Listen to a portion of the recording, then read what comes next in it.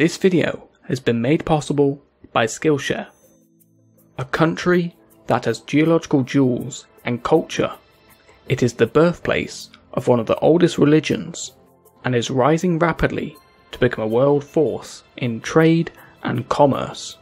From ancient monuments and lavish palaces, from great wealth to poverty, a country that has witnessed a turbulent history of war, famine, and extremes of weather. This is the history of India.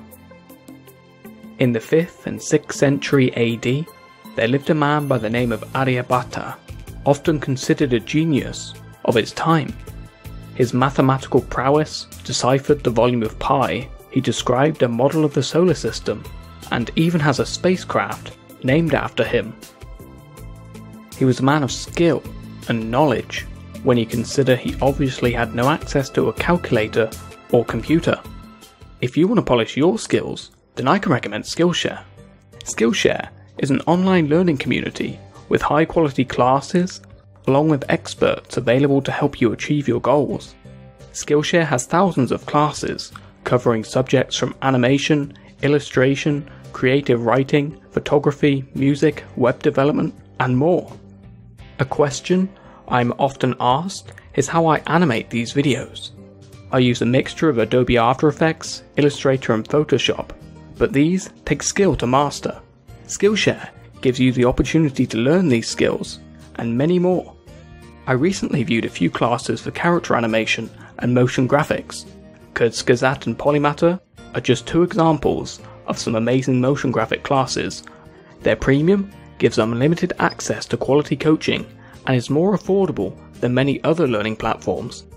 Because Skillshare is kindly sponsoring this video, you can sign up with the link in the description or the pinned comment below to get 2 months absolutely free. In the region surrounding the Indus Valley River, a civilization emerged. The Indus Valley, otherwise known as the Harappa civilization. Archaeologists have discovered over 1,500 sites, the largest cities being Mohenjo-daro and Harappa. These cities had urban planning, elaborate baked brick buildings, and sanitation systems. They conducted trade with the Sumerian civilizations of Mesopotamia and had a writing system that remains undeciphered. Archaeologists have uncovered that this great civilization housed urban planning and commercial enterprise, but it slowly fell into decline and ultimately disappeared. After the Indus Valley cities were abandoned, there was a migration of Indo-Aryans into the Indian subcontinent. These migrants were known to introduce the ancient religious texts, known as the Vedas, which were to define religious truth for Hindus. The Vedic period flourished from 1500 BC to 500 BC. It was also around this time that the caste system was developed. The caste system, which was a class system determined by birth, created a hierarchy of Brahmins or priests, Kshatriyas or warriors and kings. Next came the Vaisyas, or skilled workers and merchants, and then finally the Sudras, or labourers, farmers and unskilled workers. Towards the end of this period, the Aryans spread from the Punjab region to the Ganges River, where several kingdoms formed. The Nanda Empire subjugated the surrounding kingdoms, but would soon be overthrown by Chandragupta. After his conquests, Chandragupta encountered Seleucus, a general of Alexander the Great, who had established an empire for himself. A peace treaty was signed with intermarriage between the royal families and a gift of 500 elephants. Chandragupta's grandson, Ashoka, expanded the Mauryan Empire and waged a great war against the state of Kalinga, killing 100,000 soldiers on both sides. Following his conquest, Ashoka became a devout follower of the Buddha's teachings. For the rest of his 36-year reign, Ashoka took a vow of non-violence and spread Buddhism throughout his realm. However, 50 years after his death, the subcontinent fractured into multiple kingdoms once more. Meanwhile, the south of India was controlled by the Tamil kings, who reigned over 3 states. Disagreements were rife, and war was frequently waged against each other, but they excelled in trade. It was between the 4th and 5th century AD that India was widely acknowledged to have entered a golden age. With the rise of the Gupta Empire, a period of invention and discovery in science, technology, engineering, mathematics, astronomy, art, and literature was born. All these fields saw an explosion of understanding and knowledge and set the marker for the world to follow. It is also believed the game chess was invented in this period. Following the collapse of the Gupta Empire, there followed centuries of multiple kingdoms and dynasties that rose and ultimately fell. However, in the 10th century, King Raja Atar was successful in uniting the southern kingdoms under one leadership. The Chola Empire, under this king, expanded further and built one of the largest Hindu temples within India dedicated to the god Shiva. This empire, with a centralized government, created unique architecture and boasted naval skills that spread their influence throughout Southeast Asia. It was in the 11th century that the Ghaznavids of Turkic Mamluk origin overran the North Indian plains, using swift horse cavalry and vast armies united by ethnicity and religion. Eventually, the Muslim army broke up and led to the establishment of the Islamic Delhi Sultanate. It was the beginning of an Indo-Muslim fusion of cultures. The Sultanate was to control much of northern India and would make incursions into South India, and they successfully repelled the Mongol invasions. However, internal instability and Hindu reconquest resulted in the decline of the Sultanate, and new Muslim sultanates splintered from the empire. India and the Roman Empire had liaised with each other since as early as 30 BC. This connection was mainly through merchants and trade. However, with the collapse of the Roman Empire, contact between India and Europe was all but lost. During the 15th century, Portugal, dedicated to shipbuilding and exploration, sent explorers to sail down the coast of Africa. Vasco da Gama subsequently discovered a new sea route to India. He met with the Zumarin of Calicut, who granted permission to trade. Following successful trade expeditions, the Portuguese soon set up trading posts in Goa, Calicut, Colombo, Cochin, Bombay, and many more, largely through conquest and diplomacy. As trading posts and forts expanded, disagreements were rife between the Portuguese and their Muslim rivals. The Mughals, who were an Islamic empire, had successfully campaigned to dominate India. Muhammad Babur was the founder of the Mughal Empire and was himself a descendant of Emperor Timur and Genghis Khan.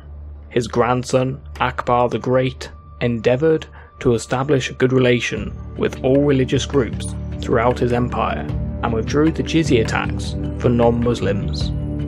Under Akbar's rule, the empire tripled in size and wealth. Libraries and schools were built across the empire for both Muslims and Hindus. He appreciated the arts and culture and cultivated them throughout his empire, ushering in the Mughal style of architecture, which combined elements of Islamic, Persian, and Hindu design. The reign of Shah Jahan was the golden age of Mughal architecture. Perhaps the most profound and lasting monument was the Taj Mahal, which still attracts millions of tourists every year.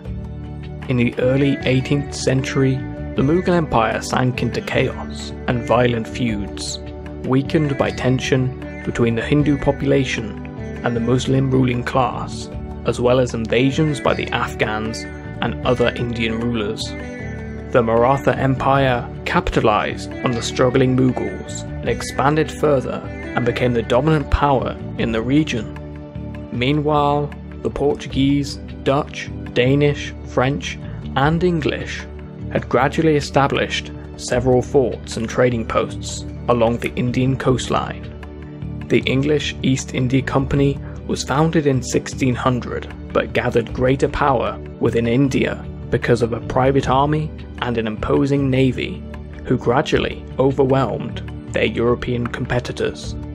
In 1757, the East India Company, under the leadership of Robert Clive, won victory against the Nawab of Bengal, which consolidated the company's power. Robert Clive amassed a personal fortune, but his actions and atrocities led to the deaths of millions of people, as he enforced the cultivation of non-food crops, which resulted in extreme famine. In 1760, the company had asserted control over a vast quantity of the subcontinent through direct control or tributaries. They continued to expand over the following decades. They encountered resistance from the Sikhs, who had established an empire in the Punjab region. After the death of their Sikh leader, the empire was weakened by internal division, which enabled the British to conquer them following the Anglo-Sikh Wars. The East India Company managed to rule India due to large naval vessels, the introduction of steam trains, and the use of more advanced weapons. The British population was nowhere near the same size as India, so the British employed Indian infantry called sepoys, who were under the command of British officers. The sepoys were not treated well, receiving low pay, and were enforced to fight abroad. This fueled frustrations, but there were further upsets when the British banned child marriage and outlawed slavery, which were part of an Indian culture at the time. A rebellion began when the sepoys were issued with ammunition coated in pig and beef fat, which they refused to use and deeply offended them, and they, amongst others, mutinied. The rebellion and mutiny failed, largely because there was little shared identity between Indians, and in 1857 the British Crown took direct rule of India, with Queen Victoria being declared Empress of India in 1876. During World War I, over 1 million Indians saw combat on the Western Front, the Mesopotamian Campaign, East Africa, Egypt, and Gallipoli, claiming the lives of 75,000 people. Shortly after the end of World War I, Gandhi, amongst other leaders, led Indians to challenge the British for independence, and during World War II, he called for the British to quit India. However, during World War II, as part of the Allied nations, over 2.5 million Indians volunteered to fight. In 1947, Britain granted independence. British India was partitioned into a Hindu-majority India and a Muslim-majority Pakistan. This period also saw one of the largest mass migrations ever recorded in modern history, with a total of around 15 million Hindus, Sikhs and Muslims moving between the newly created nations of India and Pakistan. In 1971, East Pakistan was formed into the country of Bangladesh, and to this day, tensions between Pakistan and India remain tense. Today, India is the world's largest democracy, with a rapidly growing economy.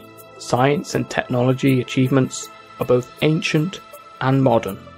The Indian Space Research Organisation are currently sending missions to the moon and beyond, and are arguably one of the best countries in space exploration.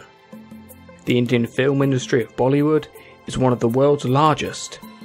Cricket has long been a passion for many Indians. India is also the birthplace of Hinduism, and many follow its practices throughout the world. India today and throughout history has a varied past. It is the 7th largest country by area and the 2nd largest country by population. It cannot be denied that India today has much to offer the world in the decades to come. I hope you have enjoyed this episode, and thank you for watching. Remember to like, subscribe, ring the bell notification, and see you next time.